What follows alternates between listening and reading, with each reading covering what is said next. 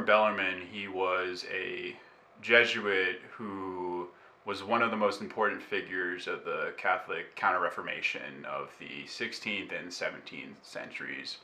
And he was particularly important for intellectually defending the faith against criticisms that Protestants were making towards it at the time. And so he joined the Jesuits at a young age and was known to have a brilliant and encyclopedic mind. And he eventually became a renowned theologian who taught controversial theology at the Roman College.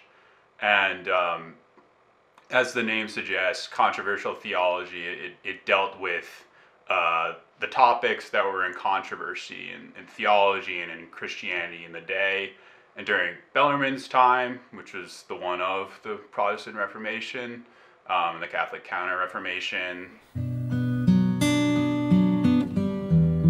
Bellarmine's job as a controversial theologian was to explain the Catholic position on a topic and then explain the Protestant position on the same topic, and then to explain why the Catholic position holds true against the Protestant one. And it's often said that Protestants during his day would read his work and say that he expressed more clearly their position than even they could, which I think goes to show that he was not a man who tried to caricature his opponents. He wanted to give them a fair reading, even if he did not agree with them, which I think just goes to show that he had integrity of character behind him, and it's something to be admired.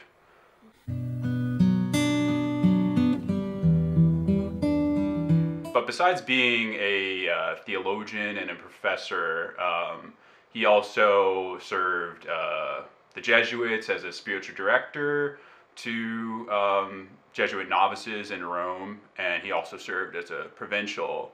And then he served the larger church eventually as a bishop. He was consecrated as a bishop, and he was also eventually made a cardinal, an honor which was he tried to refuse out of humility, but he eventually accepted it out of obedience to the Pope.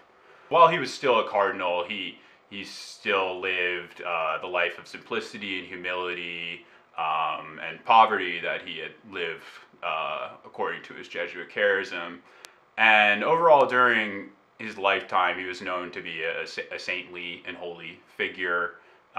For instance, on his deathbed, he had a line of cardinals and bishops who went up to him and asked him to pray for them when he got to heaven. So he was known to be a holy guy.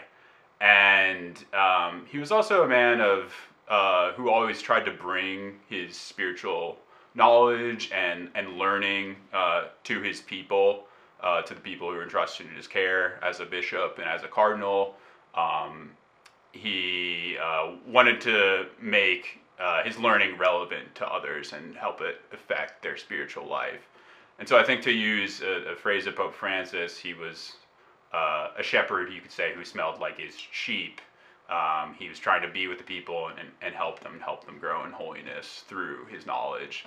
And one of the main ways that he did this was through writing spiritual works for the laity, and one of the best instances of this is his On the Eternal Happiness of the Saints.